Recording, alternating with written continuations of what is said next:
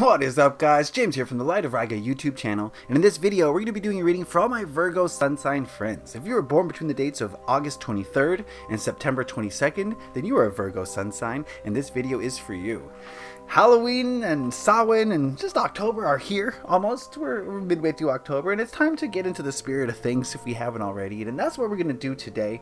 This video idea was brought to us by Atypical Tarot. He has a great channel on YouTube where he mixes metaphysics with science. It's super interesting, super informative. I hope you guys will all check out his channel. I'll put a link to the description box below. So thank you for the idea. His idea was to use all these darker decks that I have to really get into the spirit of the season, and so that's what we're going to do. This reading is going to be talking about blockages. We all have blockages, and these blockages stop us from advancing on our path, or at least slow us down. And the idea here is to pinpoint those blockages and see if we can't do something to remove them. This reading is supposed to be uncomfortable. It's supposed to be upsetting. It's supposed to be depressing even. That's how I felt when I did mine.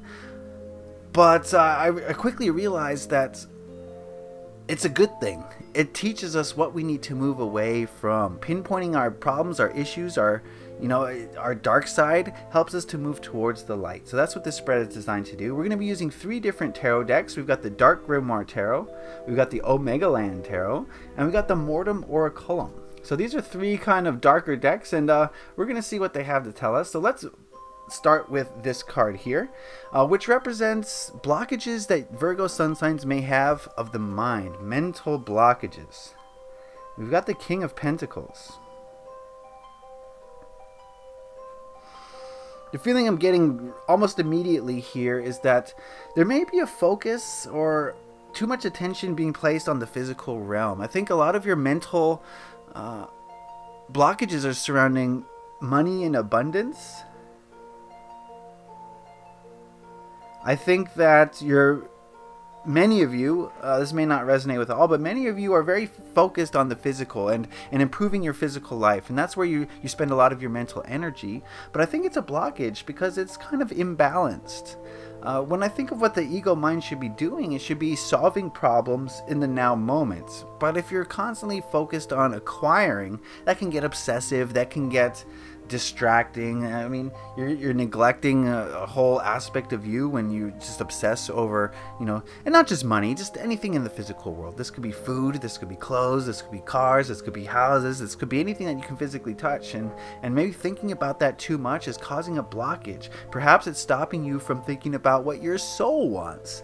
If you're just thinking about, how I can acquire more stuff to bring safety and security and whatever you think is going to come of it, you're just kind of neglecting another side of you. So I think a mental blockage that needs to be removed is the focus on the physical world. And removing that blockage is as easy as spending more time thinking about the non-physical realms, about your emotions, about your intuition. And that, thinking about your emotions and your intuition leads to bigger questions like, what is beyond the physical? And then we get into some cool things. Okay, so let's move on over to this card, which represents blockages in the body, blockages in the physical realm. Aha, we got the 4 of Swords.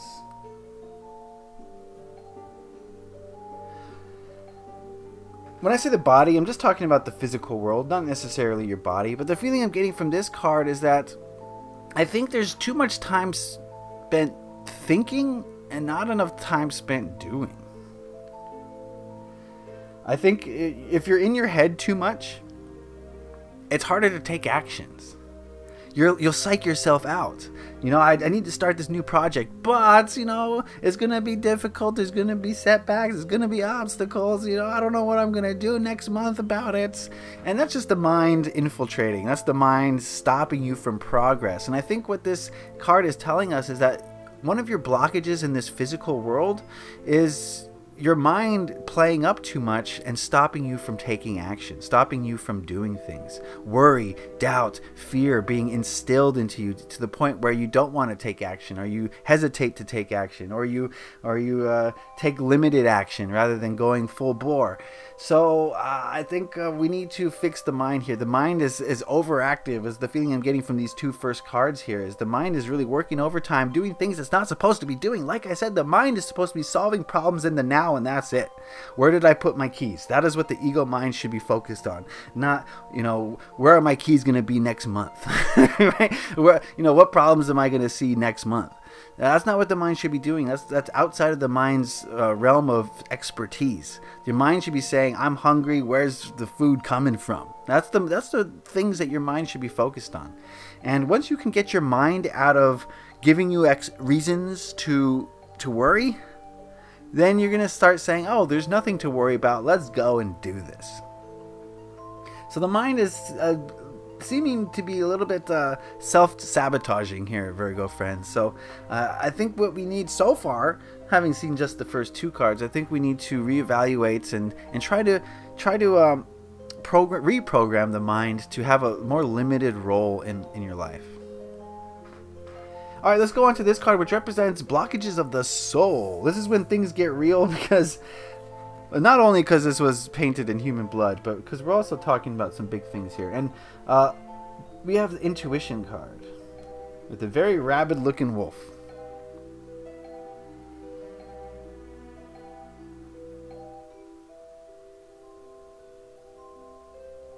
I think, Virgo friends, your blockage is a failure to listen to your intuition.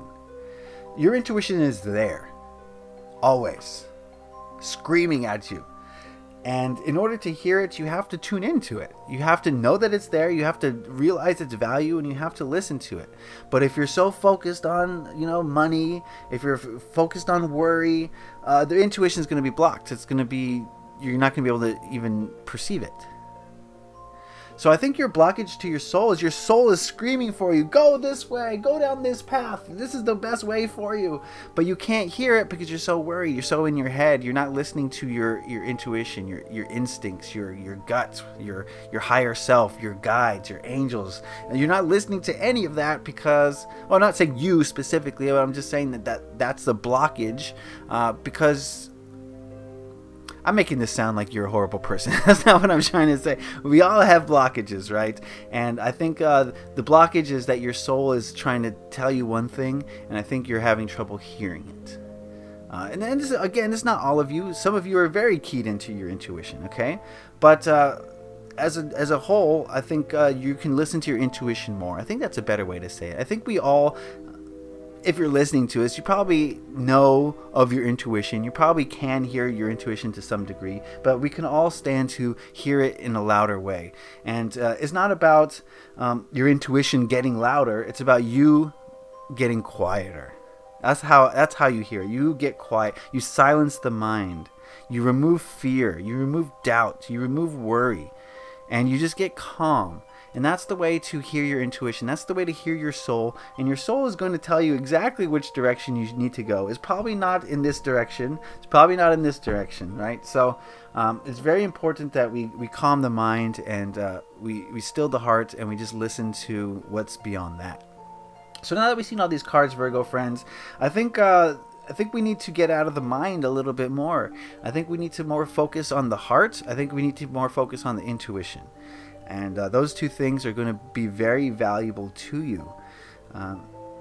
You need to remove worry and fear. There's nothing to worry and fear. You have to realize that those are constructs of your ego mind. They have created those things. They're not real. The only thing that's real is your intuition. That's real. And that's your real guidance. So I think we have to make more attempts to listen to that. Does that make sense? Does that reading make any sense? Let me know in the comment section. I never know. I never know. So I really do appreciate your comments. As a tarot reader, you just never know how your readings are going to land. And, if it didn't make sense, let me know too. Well, especially if it didn't make sense. I really need to know I don't need to know, but I would like to know how this reading affected you. So if you could please do all the YouTube stuff, the liking, the sharing, especially the commenting. I really do appreciate that. It helps me understand how to get better, and so I appreciate it.